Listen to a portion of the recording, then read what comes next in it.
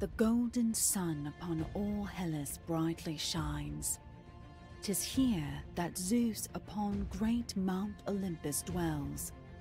He's called his brothers Hades and Poseidon both, to hear how all do pay him homage, building temples large.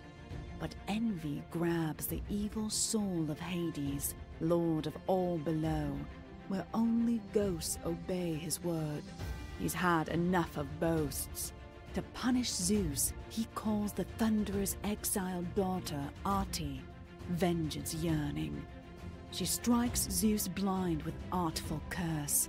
The mighty god can't see his children tumble from Olympus high. His love, it is forgotten now, and theirs for him. And scheming Hades and his ally grimly grin. Forlorn, the children of once mighty Zeus have lost their home. They have no food, nor shelter, nor the clothes to brave Earth's frigid climes. How can they e'er survive?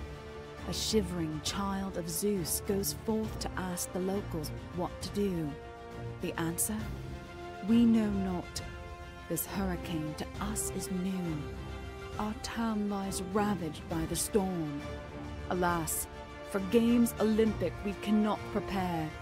To signal Zeus, the children burn the Olympic flame.